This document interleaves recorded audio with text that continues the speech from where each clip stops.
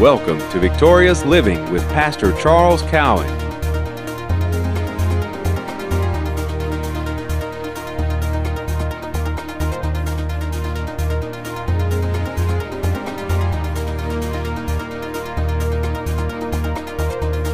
Now let's join Pastor Cowan and the congregation of Faith is the Victory Church. This is Victorious Living. Let's go to Matthew's Gospel, the 19th chapter, and I'm going to read the 16th through the 23rd verse, beginning in verse 16, talking about who or what is your God.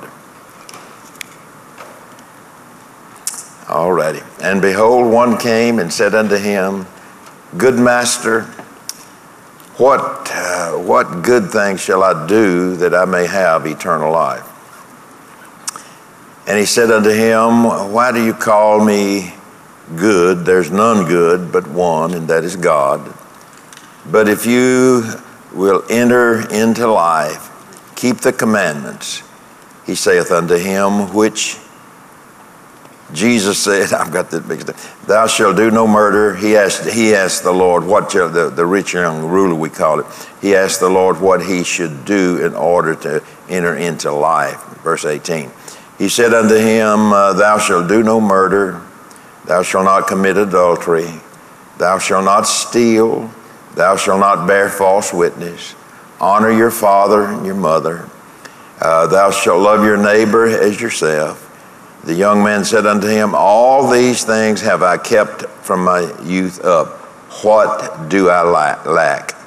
And Jesus said unto him, If you will be perfect, which is the word for complete, if you will be complete, go and sell that which you have and give to the poor, and you shall have treasure in heaven. And come and follow me. But when the young man heard that saying, he went away sorrowful, for he had great possessions. Then said Jesus unto his disciples, Verily I say unto you, that a rich man shall hardly enter into the kingdom of heaven. Now this was a young man that bragged to Jesus what he had done, but he admitted in telling Jesus what he hadn't done. So sometimes we can think we're doing well and doing some things that Jesus tells us or the Scripture tells us to do, so maybe we remind the Lord of what we have done, but sometimes people don't remind him of what they have not done. That's the case with this young man here, and of course we went through those Scriptures. And he said, I've been doing it since I was a young man. So Jesus made a statement in Matthew's Gospel, the 15th chapter, the 8th verse, and this is what he said. He said, This people draw nigh unto me with their mouth, and they honor me with their lips, but their heart is far from me. Now this young man was doing a lot of things here, but Jesus said to him, now there's one thing you lack, or there's one thing before you'll be complete. And he told him what it was. He said, now, the young man had great possession. He could go sell what you have, and what did he say? And give to the poor. Now, what a lot of times people take that, I've heard preachers preach on that Jesus is telling him to get rid of everything he's got, sell it or give it away, give away everything you got. That's not what Jesus was doing. Now, it sounds you can sound very much like that. Go, sell what you got, give it to the poor. It sounds like, Jesus is saying to get rid of everything you got, give it to the poor. Now, it's stated there, but you got to understand what Jesus' motive in saying that to the young man. He was endeavoring to find out if he indeed was the young man's Lord, and so he rehearsed to him what he had been doing. But when it come to his possessions, Jesus was not in the picture, because that he was holding on to his possessions. So Jesus was challenging his heart. He was looking inside to the young man's motives and why he had not done or why he was not complete, or why he was not doing all that he should be doing. And so Jesus is challenging his heart. And so then I read the scripture to you that Jesus said, this people honor me with their lips. This people draws nigh unto me with their mouth. Confession, his mouth, his words, draws nigh to me with their mouth. They honor me with their lips, but their heart is not with me. Their heart is far from me. This young man, you know, all of us have a secret place within us. We have a hidden place within us. And so we don't always express our motives or our reasons for whatever. We conceal that on the inside. This young man had his possessions concealed on the inside. That was a part he didn't want Jesus to touch. That was a part of his life that he did not want Jesus to touch. And it's like he's bargaining with the Lord. Now, look, I've done this. I've done this ever since I've been young, you know, and so forth. But Jesus was looking in that hidden, secret place of his heart. And so when he challenged him with the word, go, sell what you have and give to the poor.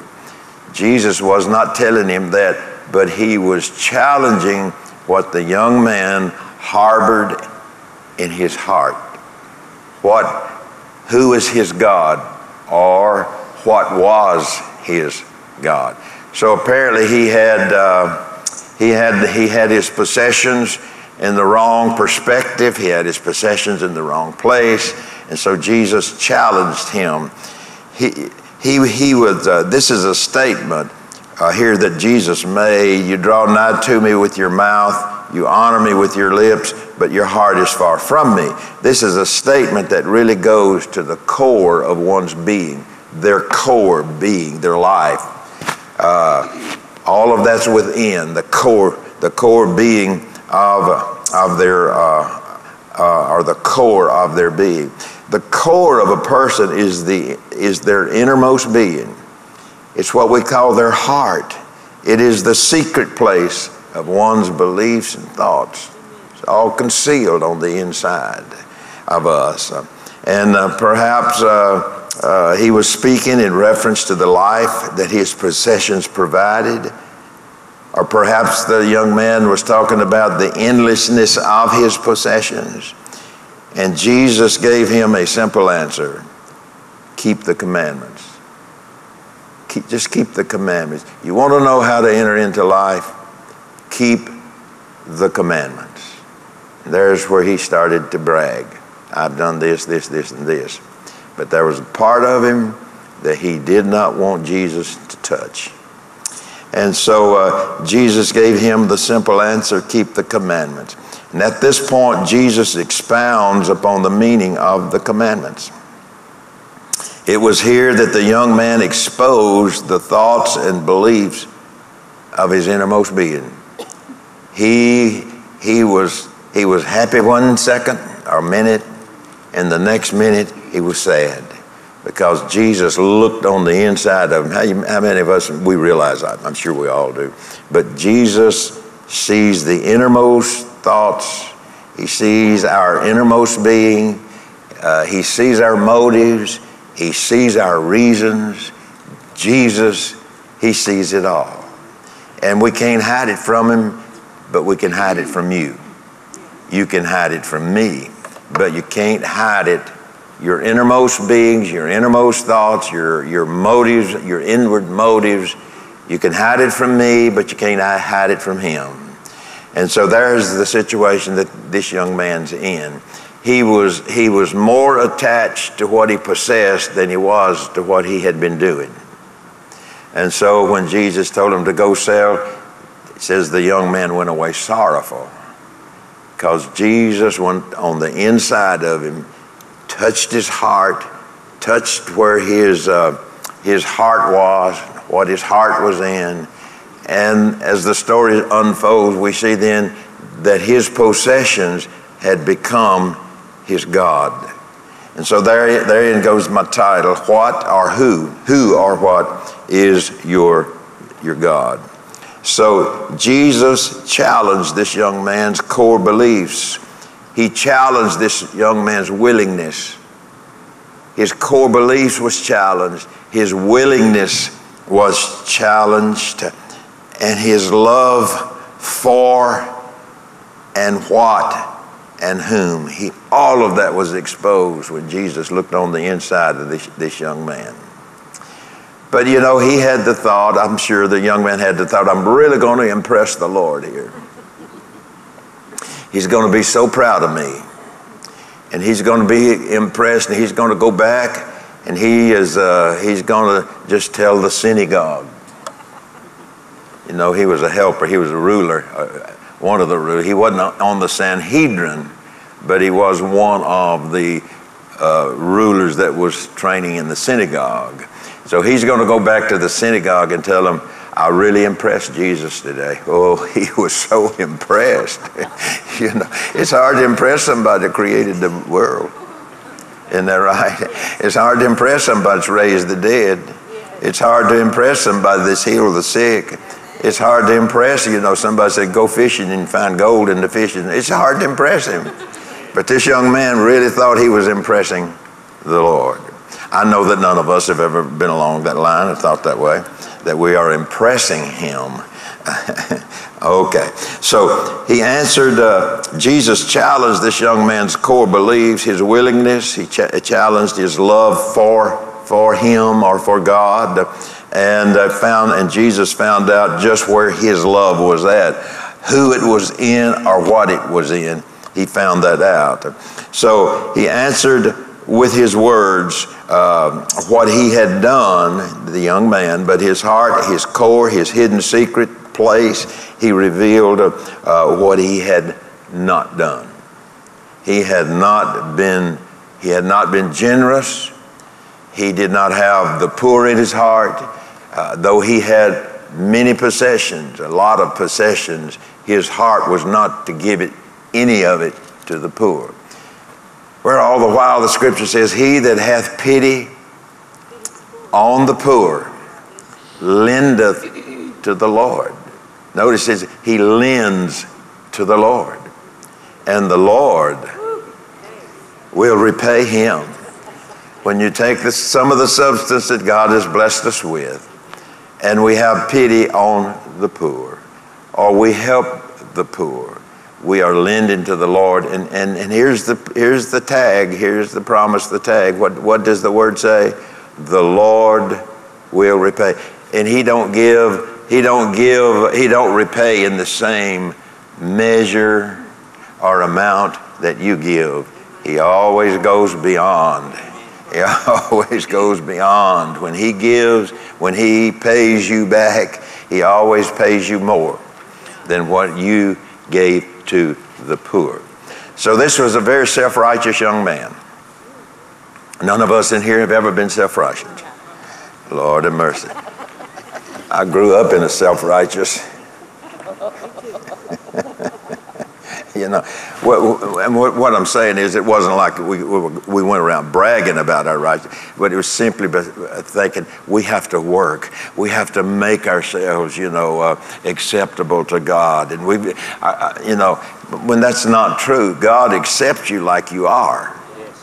But the good thing about that is, as when he accepts you and we follow him, he does not leave us like we were. And so Jesus has really spoiled this young man's day. He went away very sorrowful. I'm sure he went away and said, boy, I wish I hadn't asked him that question. Because I wouldn't like that answer.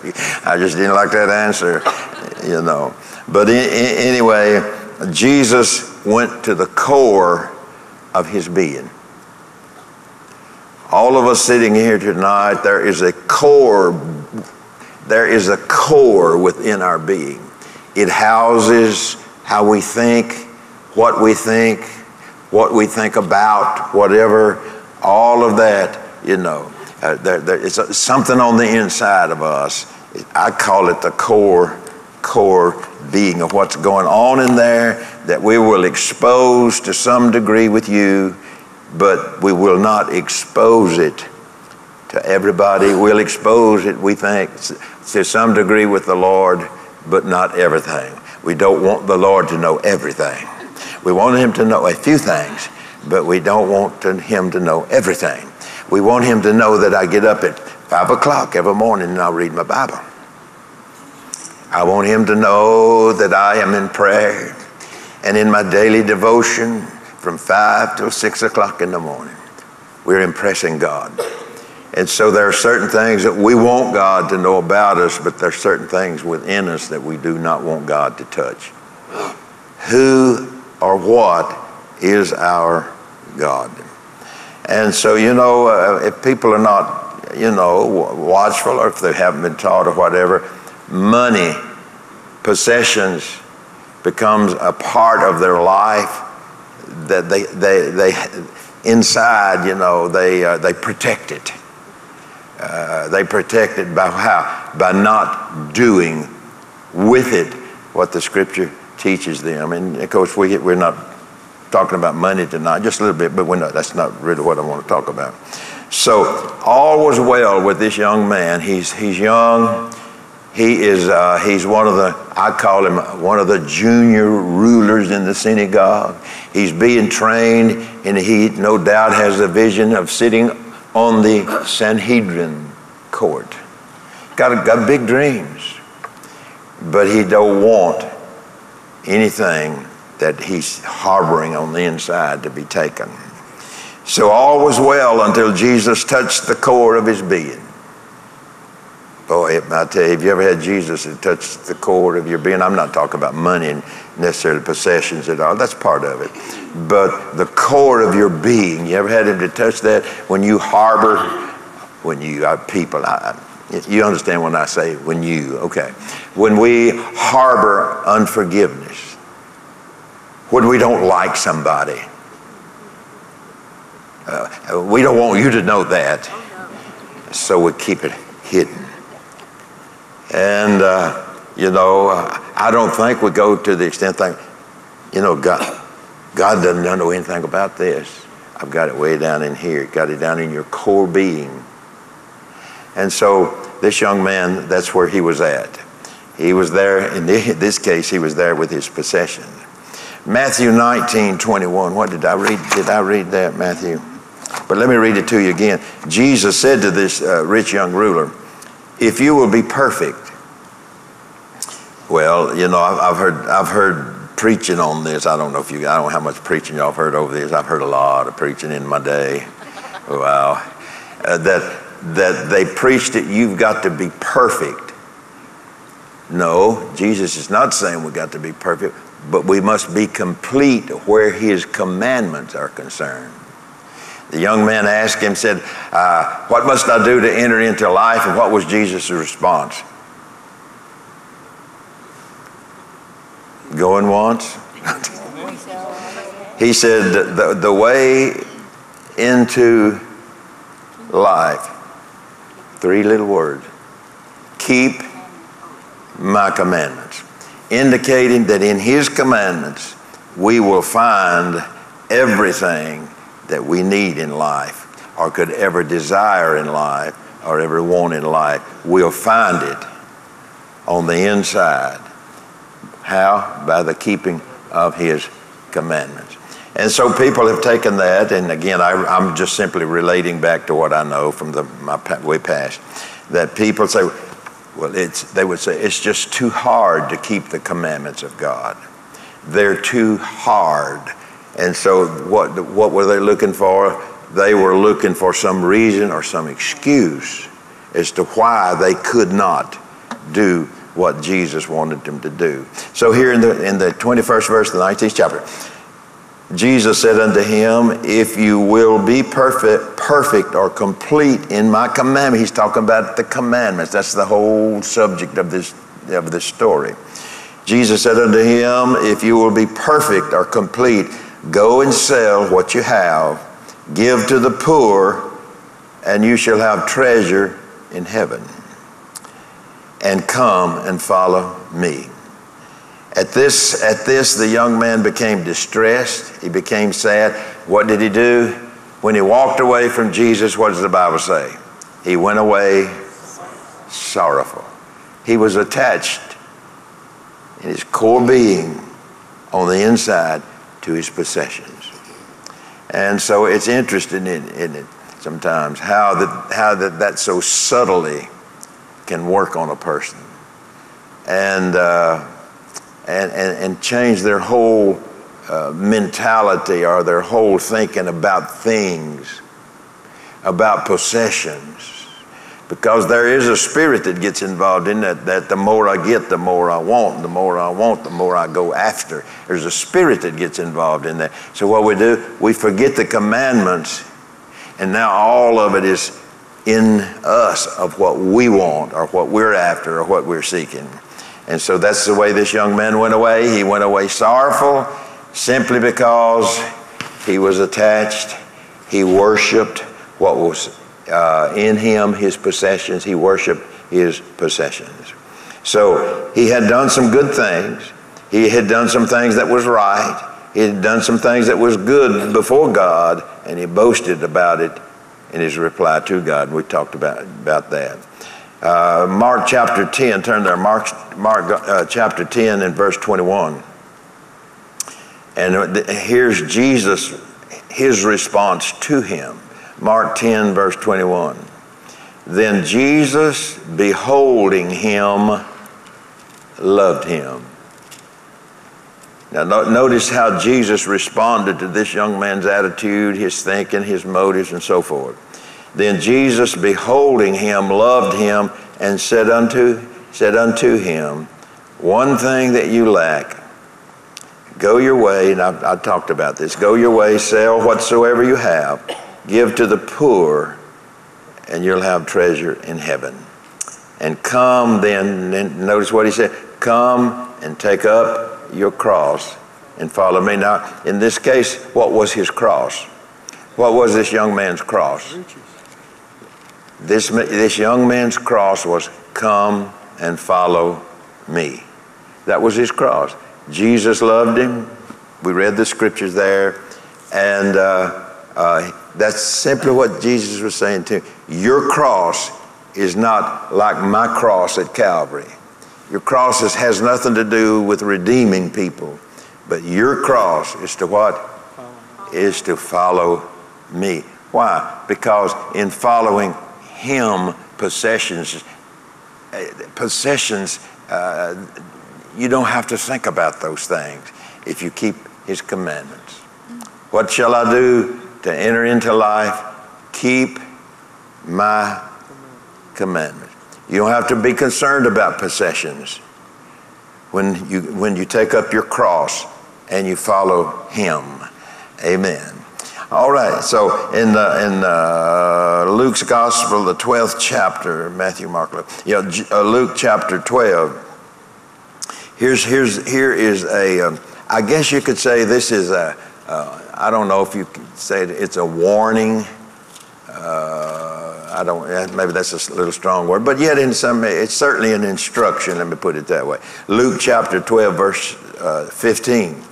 And he said unto them, talking to these that were following him, and he said unto them, take heed and beware of covetousness. For a man's life consisteth not in the abundance of the things which he possesses. His life is not found in his possessions. His life is found in him. Jesus said to the young man, take up follow me how, what was the question that the young man asked, what must I do to enter into life? And what Jesus said, keep the commandments. So we find then in the commandments and keeping of the commandments, there's more there than you'll ever need. There's more than you'll ever need to have, because God will do what? He will do exceedingly, abundantly, above anything that we can ask. How many of you can grab a hold of that and believe that tonight? He will do exceedingly abundantly above. But what's the key to it? Where's your heart? What are you serving? Who are you serving? So the key to it is follow my commandments. That was what Jesus said to him. All right, so the thought here is this, that God is not opposed to anybody having possessions. In fact, He is El Shaddai. He is Jehovah Jireh. What does that mean? What's those names mean then? He is the God who's what? More than enough. He's the God who owns the cattle on 1,000 hills. He's the God that owns all of the gold and the silver and the cattle on 1,000 hills. Why does He own all of that? If He owns all of that, is that just so He can surround Himself with? No. He has all of that in His possessions that He wants to bless His children with. He wants to bless His people with that. He's got more than enough. Amen. He's got more than we could ever want. He's got more than we would ever need. He's got more than we could ever wish for. He's got it. How do I get it? I do it like He told the rich young ruler. What? Jesus simply said what? Keep my commandments. Thank you once again for being a part of our broadcast today. I'm always grateful to know that you're there and that you're watching and that the Lord is blessing you as you receive the word of the Lord. I want to pray with you before we leave today. Father, I pray for the people. I pray, Lord, that your hand of blessing, your hand of deliverance, your hand that brings good things into their lives will be upon them, and that they will receive that which you have provided for them in Christ Jesus, and their life will be made better because of those things that you have done and that which they have received by faith from you. In Jesus' name I pray. Thanks again. We always appreciate you being there, as I've already said, and we'll see you next time right here on Victorious Living. You've been watching Victorious Living with Pastor Charles Cowan. It's our hope that today's message has ministered to the need you have in your life. If you would like to receive today's message in its entirety, please call 1-800-842-7896. Or if you're in the Nashville area, call 615-226-2145 and ask for the product number on the screen. Visit us online at victoriousliving.org. If you're ever in the Nashville area, come and worship with us. Sundays at 10 a.m. and 6 p.m. and Wednesdays at 7 p.m. From Pastor Cowan and the congregation of Faith is the Victory Church, we'll be looking for you next time, right here on Victorious Living.